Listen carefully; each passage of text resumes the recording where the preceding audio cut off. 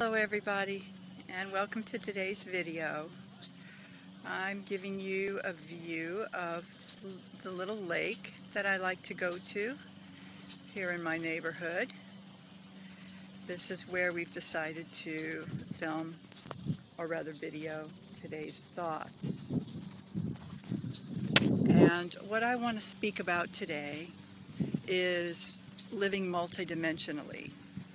Now, for myself, I operate mainly in a state of bliss, in a state of love, or I have been recently. And floating between dimensions, the fourth, the fifth, and higher. But then, of course, I always need to come back down here to the third dimension in order to deal with things in my life. You know, bills need to be paid, I need to eat. Today I had to fix the tires of my bicycle before I could ride it.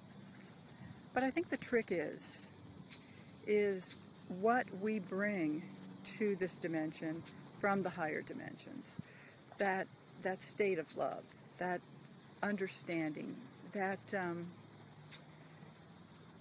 part of us that knows that everything that we do is a sacred act, is a blessed act, and is a gift from the divine.